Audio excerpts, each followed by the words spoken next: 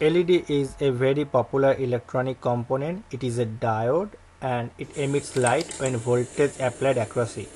We applied 3 volts to glow it.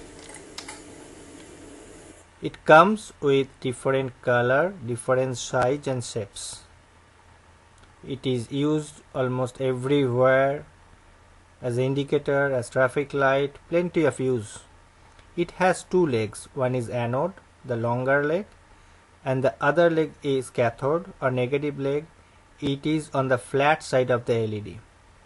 Generally this symbol is used to make a schematic of LED.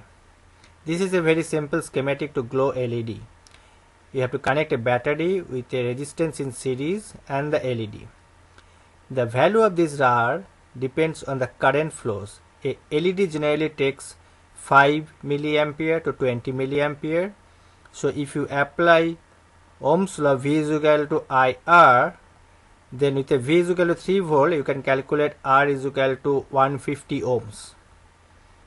Now you can connect a switch in series with it to switch it on and off. When you switch it on, current will flow and it will glow. Now to bring little more excitement, we place 2 switch and 2 different LED. One is green, another is red, and kids can play with that.